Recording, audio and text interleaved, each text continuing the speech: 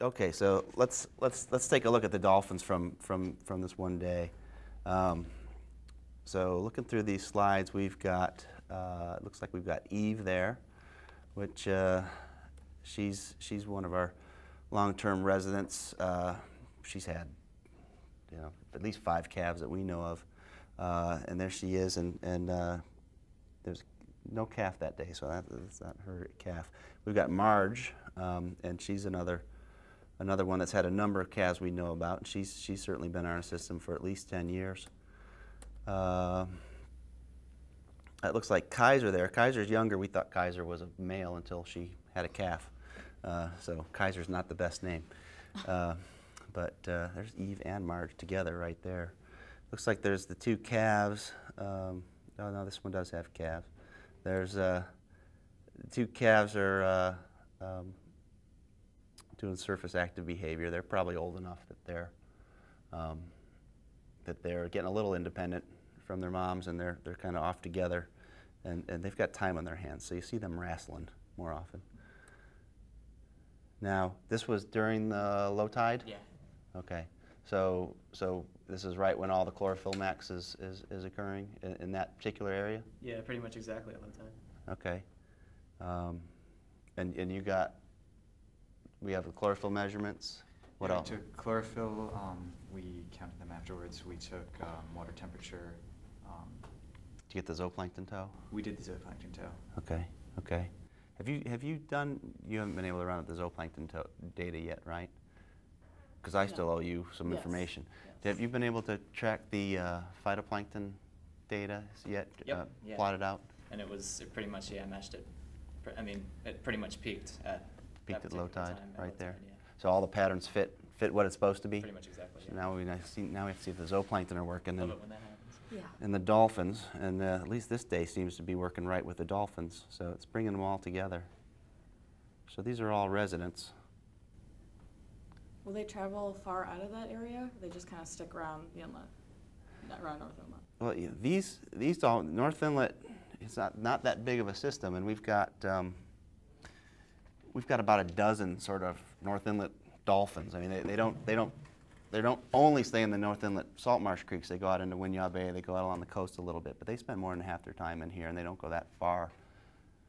They may sometimes, we miss them for a little while, but they're basically North Inlet dolphins. So these are not the same ones that we see just 20 miles up the road, going back and forth along the Grand Strand there along the coast. Okay. So they're residents, and some of these females especially have been very reliable and for 10 years now, and have calf after calf that they have in this system. It's the timing of their birth. So Marge is usually on a 3-year calving cycle, and Eve is pretty fast on a 2-year cycle. When they match up in the same year, they're together the whole time until basically for the next year. Okay. Not all the time, but they're really together a lot. When they're on off years, not as much, but they sometimes they're together. So it's an interesting group. The ones that just had calves tend to sort of line up together for a year. And so it sort of depends on who's got a calf which time. But every now and then they're all together, so sometimes you have a group of 10, 12 dolphins all through, and all the regulars. But these groups are usually a little smaller. Usually they're anywhere from 2 to 5. So back to you and your position. So where was that site where we were just looking at the dolphins? We were looking at them just off of Noble Slough, which is right here. Right there. And when we took our chlorophyll samples, actually when we processed them all. Okay, so tell me about what the chlorophyll what the chlorophyll levels were doing over the time you were out there. Yeah, so near Noble Slough, when we saw a couple individuals, when we actually looked at the numbers, if low tide is here 2 hours after and 2 hours before, so you got time here, density here, roughly the plot maxed out right around low tide, then kind of stayed the same, kind of peaked again a little bit, and then dropped down again 2 hours after. So maybe that's, maybe indicating that it's not really mixing as readily as we thought it would, or just it takes longer for everything to drain out. Right. Well, I think, you know, low tide is when it's all really drained, and then it doesn't start to clear out, especially this area with the currents going different ways. It gets kind of stagnant for a little while there. Yeah. So I think that plateau sticks around. You can tell when the currents kick back in because it just gets flushed out.